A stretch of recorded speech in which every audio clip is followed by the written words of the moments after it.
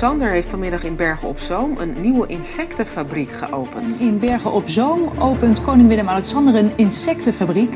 Die insecten worden verwerkt in dierenvoeding. Protix's facility is thought to be one of the biggest in the world dedicated to producing bugs for animal feed. As it looks to boost output of cheap, environment-friendly protein.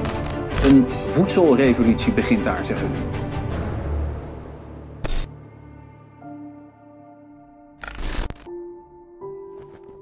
The food system is broken. I think most people in this room here today will recognize that.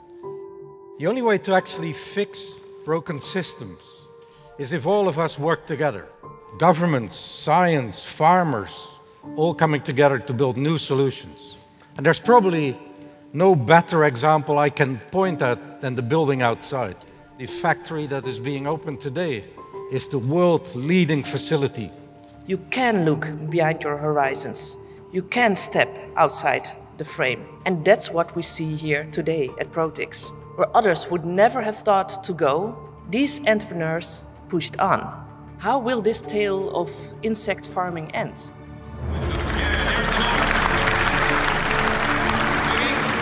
The eyes of the world are on this company now. It really is the trigger that the industry's been waiting for. If we all look to the back, there's a group there, very proudly standing. We are really pioneers. It's at the core of what we do. It's at the core of the last 10 years, and it will be at the basis of the next 10 and 100 years. We can now truly start counting and depending on this.